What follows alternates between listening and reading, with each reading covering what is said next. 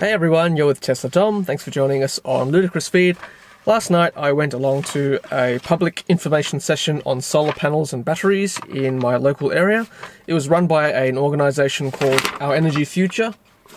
It seems like they've been around for about 5 years, from Melbourne originally, but now they're in Sydney, and they help over 13 councils in Sydney apparently to help their residents come on board with solar and batteries. Now, I took some notes so I could share with you all the stuff that I learnt from that session. It was actually quite helpful and quite useful, and I learned a couple of things. The lady that gave the talk was quite good. She started off with some statistics, and then she talked about how to buy solar panels and what to look out for. They also had a local resident who gave a real-life example. They also had somebody from the real estate industry, and she talked about how solar panels can help the value of your property and how it can help sell your house quicker as well. And then they gave a little bit of information about batteries as well, which I will talk about later on. About 1.8 million Australian homes have solar power. Queensland has the highest uptake, not surprisingly. 30% of homes there have solar. New South Wales is 17.7%. WA 26.6%, Victoria 21%. So I'm surprised that New South Wales is not one of the higher ones. The cost of solar has dropped 58% in the last 5 years.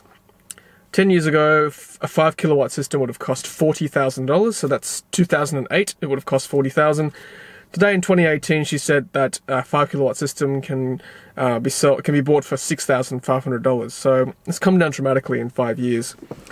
And she said that solar payback was about 3 to 7 years in Sydney, depending on your situation. With solar, the average bill is $1,440 per annum, whereas without solar, it's about $2,400 per annum. So with solar, you're saving about $1,000 per annum for the average household, assuming your daily use is at 25 kilowatt hours per day. So she was saying that it's about 30 to 60% saving on your electricity bill. We had a resident come up and talk to us as well from the local area. So he's got a pool pump like myself. And it's certainly changed his pattern of usage, whereas in the past he would use his pool pump at night to take advantage of the off-peak electricity tariff, but now he uses it during the day to take advantage of solar power, of course, which is free. There was information about how solar panels actually work. So inverters are important. It converts the DC energy from the solar panels to AC to power the rest of your house. So how does it actually save money, solar panels? Well, number one, you're buying less electricity from the grid, and you're also providing a feed-in tariff to the grid, so you're gaining money as a rebate from the grid in that way.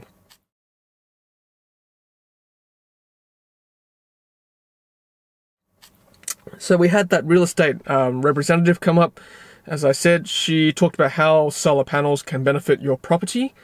So apparently there's something called a livability features index, which I didn't know about, but I put up a slide for you to show you what she showed us. And it's apparently, solar panels is apparently one of the 17 criteria they look at now for this livability index, which is quite new still, but it's certainly apparently being implemented more and more. If you're selling your house, apparently she said to ask about this index.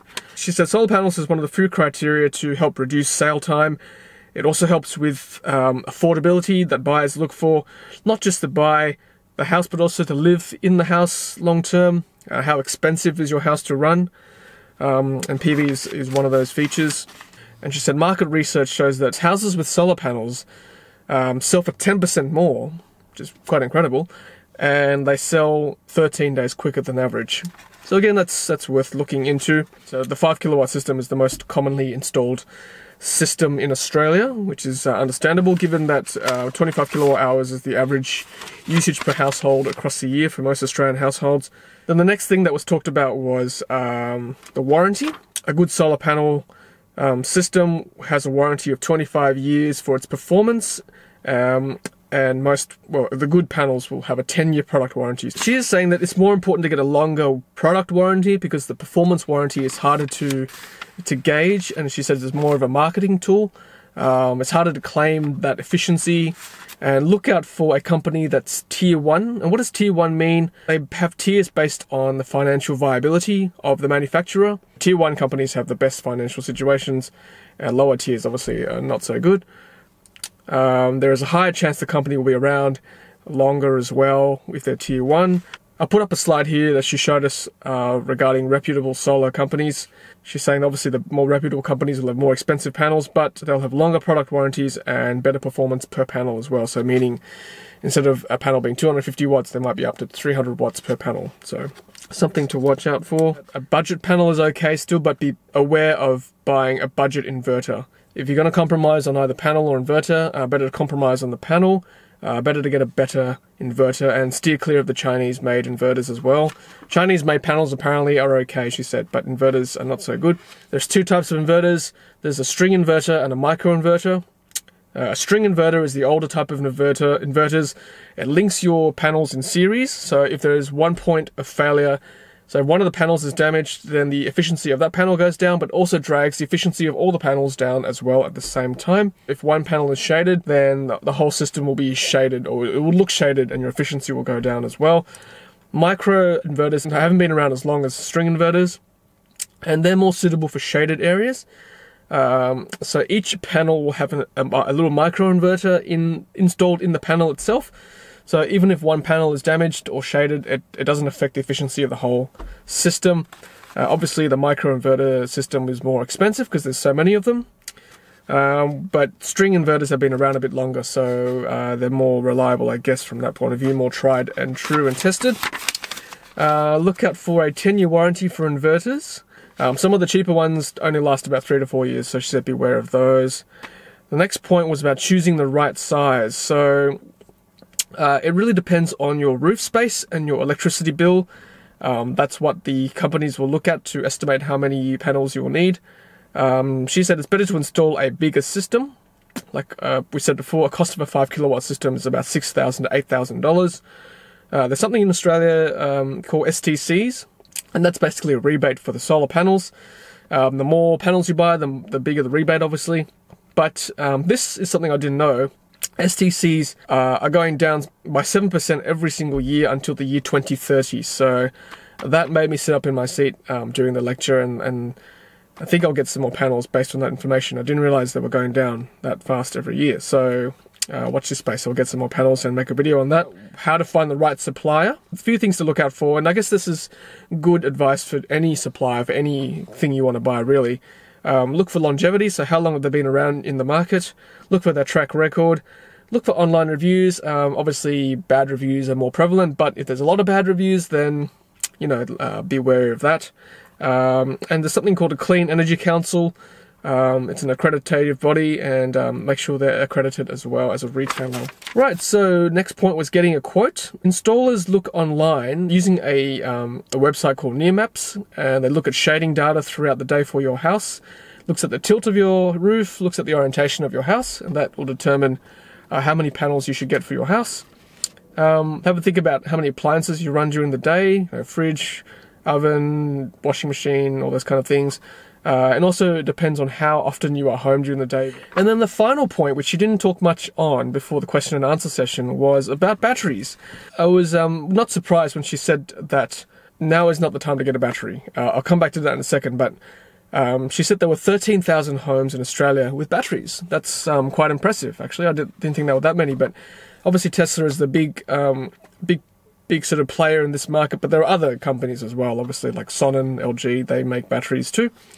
So the overall take-home message I got from that segment on batteries was that she said that the payback time is very close to the warranty, which I've, if you've watched my videos, I've done a video on the payback time on a battery and then the battery in a 5 kilowatt system, and she's right, the payback time is very similar to the warranty, which is 10 years on most batteries. So her recommendation and the association's recommendation is to wait a couple more years until they come down in price, which is fair enough if you're looking at it from a financial point of view.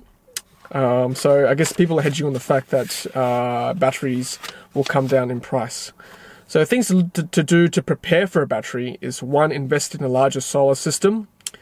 And if you're not getting a battery yet, invest in a solar monitoring, so you can, one, monitor how much you're using during the day, and also it helps you reduce your energy use as well. And I've certainly found that with my solar electricity monitoring with my battery.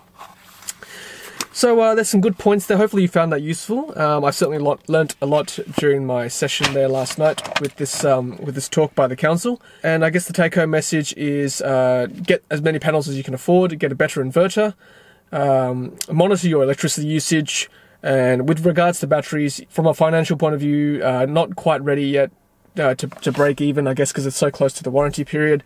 I guess the talk was handy because it came to you from a financial point of view, from an economics point of view, you know, rather than talking about sustainability and environmental, because I guess not everybody's into that, and that's fine. People are more concerned about the hip pocket and their wallet size and how much it will save them in the long run, which is fair enough. And I think that needs to be balanced with your views on sustainability as well. It's got to be economically viable in the long term. So I thought that was very well run by an organisation called Our Energy Future, and I'll put the website up for you in the description so you can have a look yourself. And thank you to my local council as well for organising that. Alright, well, it's a lovely winter's day here in Sydney. Hope it's lovely where you are as well. Hope you've enjoyed our new intro, and there'll be a new outro as well, just to celebrate us getting closer to 1,000 subscribers. And thank you very much all for your support over the last 6 months, and there'll be many more videos to come. Have a lovely day where you are, and as always, happy charging. Thanks for watching, and thanks for being part of the energy revolution. If you haven't done so already, be sure to hit subscribe to keep up to date with our latest videos. If you're about to buy a Tesla, use our promo code on screen to score free unlimited supercharging. Happy charging!